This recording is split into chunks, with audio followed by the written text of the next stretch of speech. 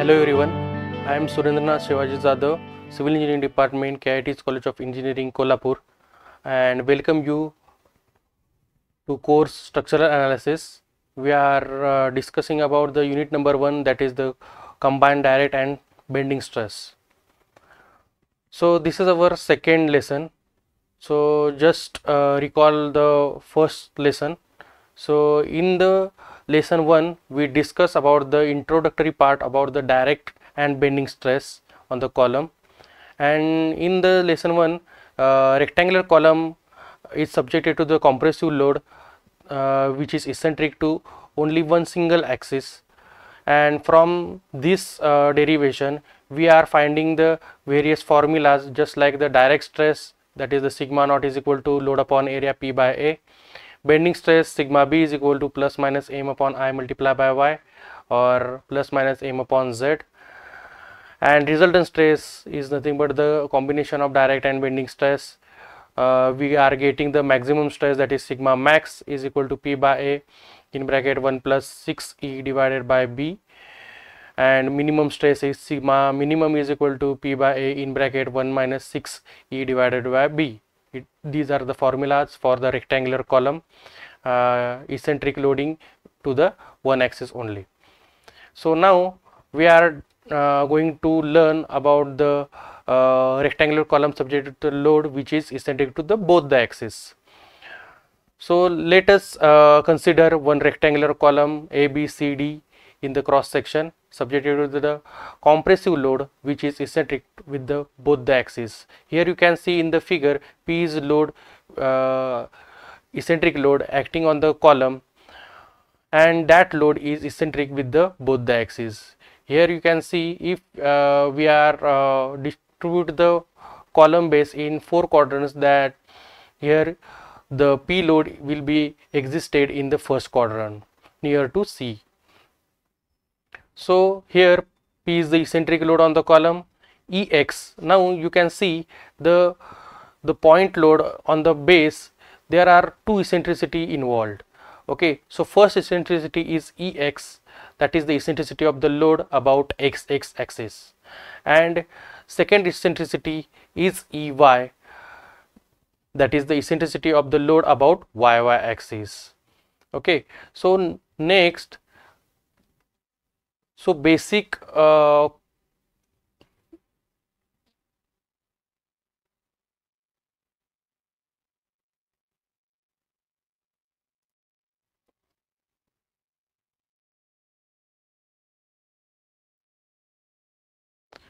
basic dimensions, B is equal to width of column and D is equal to depth of column. So from that you can calculate the sigma naught, that is the direct stress, and here two eccentricities are involved, so bending will be existed in the both the axes. So sigma Bx means the bending stress due to eccentricity Ex. Similarly sigma By is the bending stress due to eccentricity Ey. Sigma By is equal to bending stress due to eccentricity Ey. Due to this eccentricity, moment of load about XX, that is the nothing but the Mx. So Mx is the moment of load about XX, is it it can be calculated by load multiplied by eccentricity in x direction. Similarly in the y direction, My is the moment of the load about YY axis, that can be also calculated by P multiplied by Ey. So these are the terms we are required during the bending stress calculation. So also we required the moment of inertia in both the axes. So first axis is XX axis, so moment of inertia of rectangular column section about XX axis is BD cube by 12. Similarly in YY axis, moment of inertia about YY axis is dB cube by 12. So you can calculate the direct stress is nothing but the P by A, and bending stress due to eccentricity Ex is nothing but the sigma Bx is equal to Mx divided by Ixx multiplied by y. If we are putting the Mx value in this equation, we will get the sigma Bx is equal to P multiplied by Ex divided by Ixx multiplied by y. So here you can see why it can be varied from minus d by 2 to d by 2. Then bending stress due to eccentricity Ey sigma by can be calculated by my upon Iyy multiplied by x. Is it nothing but the p multiplied by Ey divided by Iyy multiplied by x, and here x can be varied from b by 2 to minus b by 2 to plus b by 2. X varies from minus b by 2 to b plus b by 2. So after getting the direct stress and bending stress, we can calculate the resultant stress at any point. It is nothing but the sigma naught plus or minus bx plus or minus sigma by. Resultant stress at any point is equal to sigma naught plus sigma bx plus sigma by. Resultant stress at any point is equal to sigma naught plus or minus sigma bx plus or minus sigma by according to the location of the corner. So after putting the formulas of direct and bending stress, we can formulate the resultant stress at any point is equal to P by A plus or minus mx upon Ixx multiplied by y plus or minus my upon Iyy multiplied by x. So here you can see the load is in the first quadrant, means if we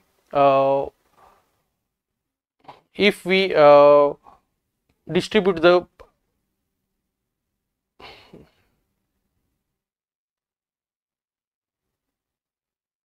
if we see the load is in the first quadrant, so associate with the first quadrant, that is the C point, where the x ordinate is positive, also y ordinate is positive. So resultant stress is maximum at the C point. Similarly, at the A point, you can see it is the opposite to the C point, where both the values, that is the x values and y values ordinates, are the negative.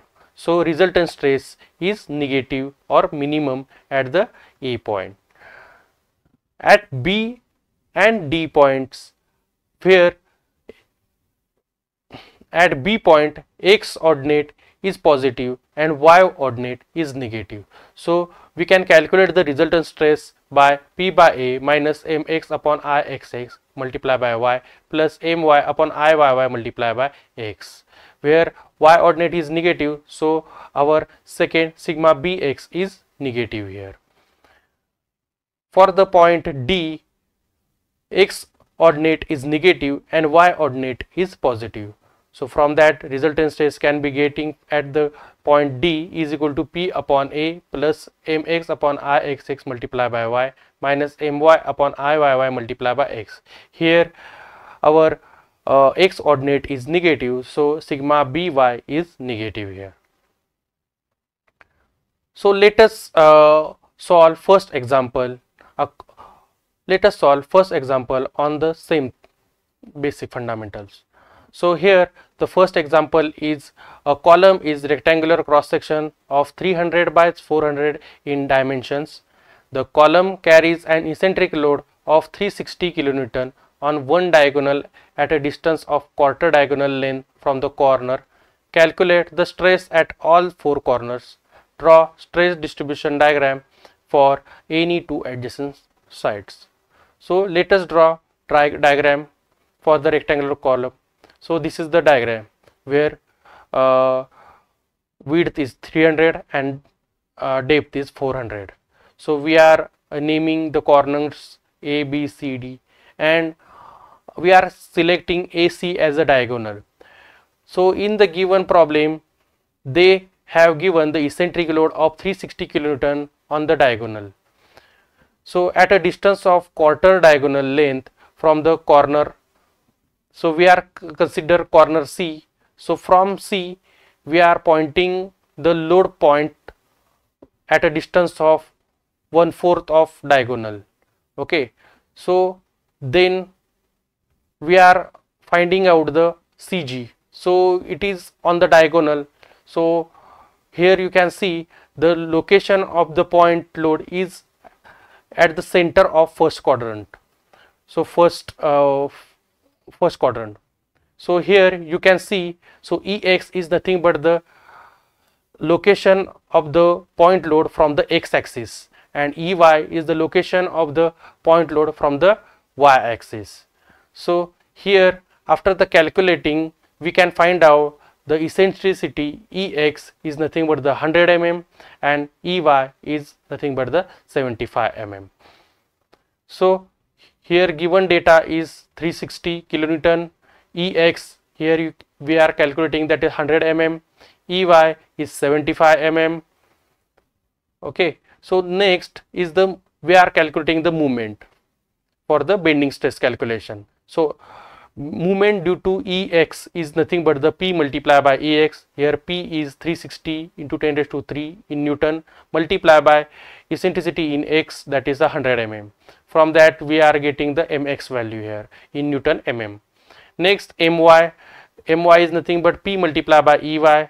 So P is in 360 into 10 raised to 3 Newton, and Ey value is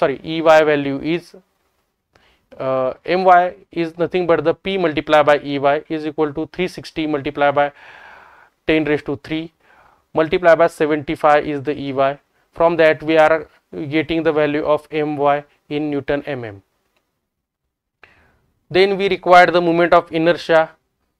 So Ixx nothing but the BD cube by 12. After putting the B and D value, we are getting the Ixx as 16 into 10 raised to 8 mm raised to 4. Similarly, in y axis, we can calculate the moment of inertia. In Iyy is equal to dB cube by 12. So after putting the all D and B value, we can get the Iyy as 9 into 10 raised to 8 mm raised to 4. So these are the basic values we are required during the calculation of direct and bending stress. So here the load, here you can see it is in the first quadrant.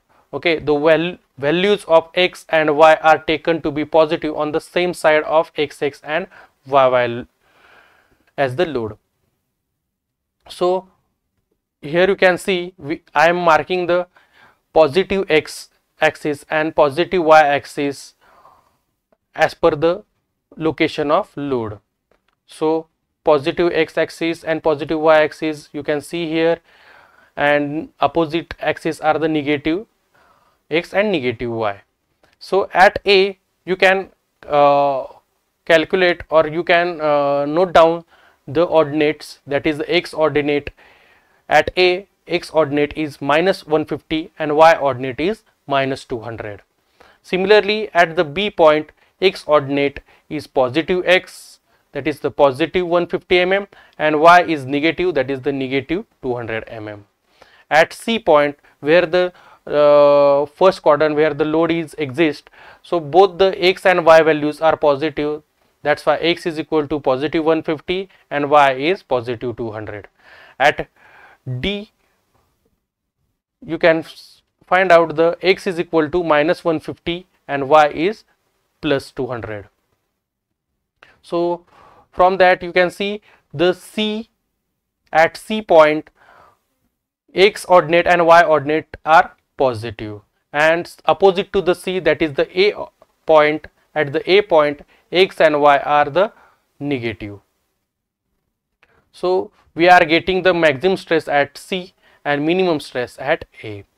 So first calculate the direct stress. Sigma naught is equal to load upon cross section area. So load is 360 into 10 raised to 3 in Newton, and area is 300 by 400 mm square. So direct stress can be getting from these values is 3 Newton per mm square.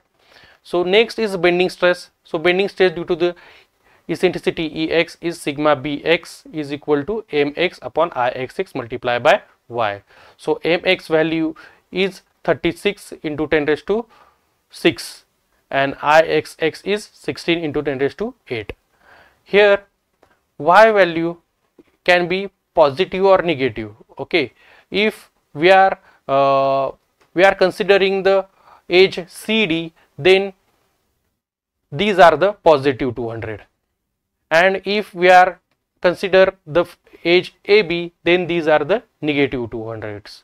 So I am right now I am taking positive and negative 200 values. So I am getting the positive and negative 4.5 Newton per mm square is the bending stress due to eccentricity Ex on the both the edges.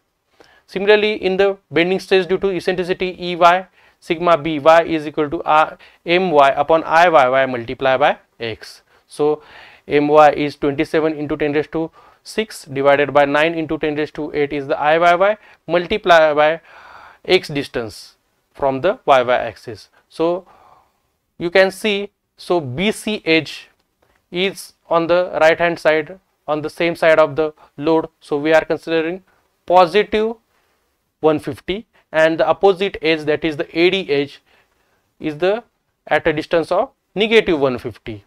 So right now I am considering positive and negative 150 values. So we are getting the bending stress due to eccentricity Ey is positive negative 4.5 Newton per mm square.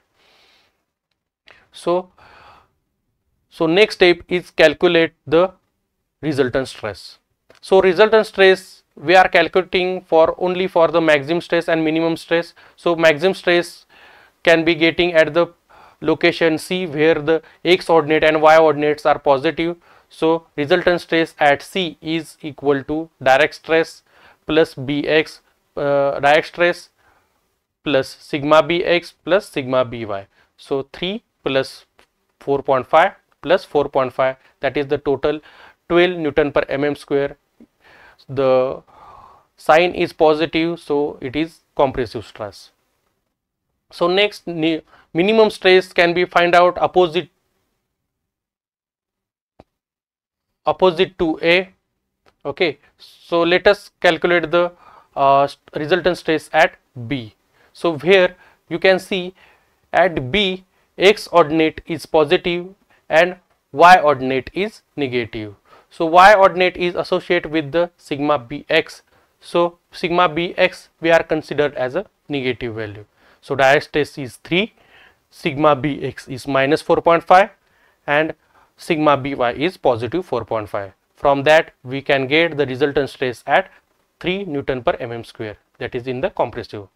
Next point is at A. Okay, so where the X ordinate and Y ordinates are negative. So sigma Bx is negative, also sigma By is also negative. So resultant stress at A is equal to direct stress minus 4.5 that is the minus 6 Newton per mm square. It is negative in sign, so the nature of the resultant stress is tensile. So last point is at point D where the direct stress is 3. These are the constant for each and every location, but at D X ordinate is negative and Y ordinate is positive. So due to X ordinate, if X ordinate is negative, we can get the value sigma By is negative 4.5. So resultant stress is direct stress plus sigma Bx minus sigma By, that is 3 plus 4.5 minus 4.5 is equal to 3 Newton per mm square. So positive indicates compressive stress. So from this calculation we can get the maximum stress at C, that is the 12 Newton per mm square, compressive in nature, and negative and minimum stress at A, that is the minus 6 Newton per mm square, that is tensile in nature. So this is the first numerical.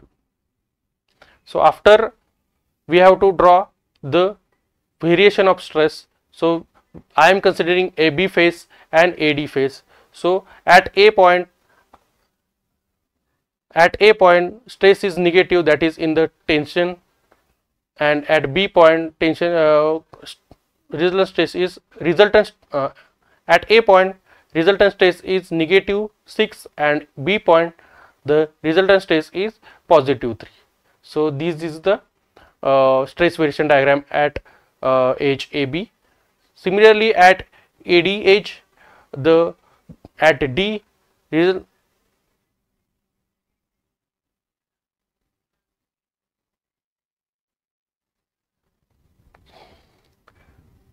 Let us solve second example. Let us solve second example, that is a short column of rectangular section 80 mm by 60 mm carries a load of 40 kilonewton at a 20 mm from the longer side and 35 mm from the shorter side. Determine the maximum compressive and tensile stress in the section. So let us draw the cross section of the rectangular column. Width is 80 mm and depth or thickness is 60 mm. So here you can see the load, eccentric load magnitude is 40 kilonewton, and the location of eccentric load is at 20 mm from longer side. So 20 mm from longer side and 35 mm from the shorter side. So shorter side is BC we are considering, and longer side we are considering as a CD. Okay, so here you can see the location of the load. So now we can plot CG, centroidal axis, that is x axis and y axis, because these are required to calculate the eccentricity of the load. So from there you can see the location from the x axis and y axis is 5 and 10. So 10 mm from x axis and 5 mm from the y axis. So Ex is 10 mm and Ey is 5 mm.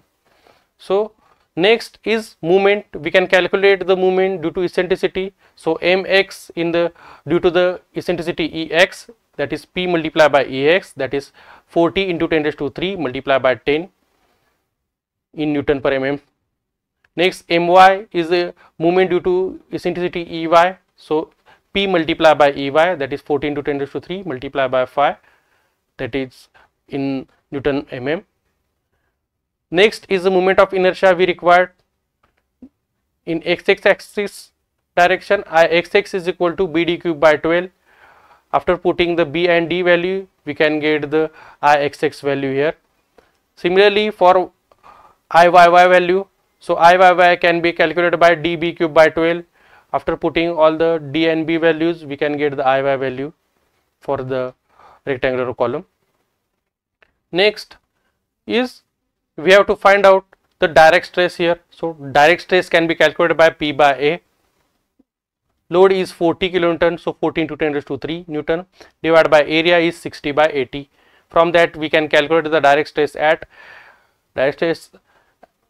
is 8.33 Newton per mm square. Similarly, bending stress sigma Bx, that is the bending stress due to eccentricity Ex, is equal to Mx upon Ix multiplied by y. So Mx value we can put here and Ix value we can put here, and y value is the distance from the x axis. So on top edge, that is the CD edge, y value is positive 30, and on bottom edge, that is the edge AB, the y value is negative 30, because the point load or compressive load is acting on the top of the x axis. So from that we can calculate the bending stress as positive and negative 8.33 Newton per mm square. Similarly, bending stress due to the eccentricity Ey, sigma By is equal to My upon Iyy multiplied by x. So we can put the My value, Iy value, and x value is the distance from the y axis on edge BC and on edge AD. So eccentric load is on the right hand side of the y axis. So BC, on the BC edge, x value is positive 40. On the other hand, opposite edge of at edge AD, the x value is negative 40. So from that we can calculate the bending stress as positive negative 3.125 Newton per mm square. So then we can calculate the resultant stress from this formula, sigma naught plus minus sigma Bx plus minus sigma By. that plus minus according to the location of the point load or ordinate of the x and y ordinates of each and every corner. So right now we have to find out only maximum stress and minimum stress. So point load existed on the top of x axis and right hand side of y axis, that is these are the first quadrant we can consider. So corner of the first quadrant is C point, so maximum stress can be find out at C point. So it is nothing but the direct stress plus sigma bx plus sigma by, that is 8.33 plus 8.33 plus 3.125. From that we can calculate the maximum stress at 19.785 Newton per mm square. Similarly, we can find out the opposite edge of C where x ordinate and y ordinate are negative. So minimum stress can be find out at point location A. So where sigma naught minus sigma bx minus sigma by is the resultant stress because x and y ordinates are negative. So 8.33 minus 8.33 minus 3.125. From that we can calculate the minimum stress as minus 3.125 Newton per mm square. So maximum stress is in compressive in nature and minimum stress at A is in tensile in nature. So